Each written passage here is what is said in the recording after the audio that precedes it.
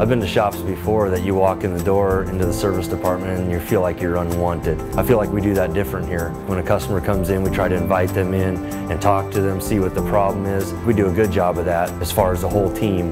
The satisfaction of a job well done, a job done right. Customers drive away feeling secure about what you've done with their car. That is a good feeling to know that they're happy with their repair. Customer satisfaction is top priority. We want to take care of the customers the best that we can, to the best of our knowledge, in the quickest time possible.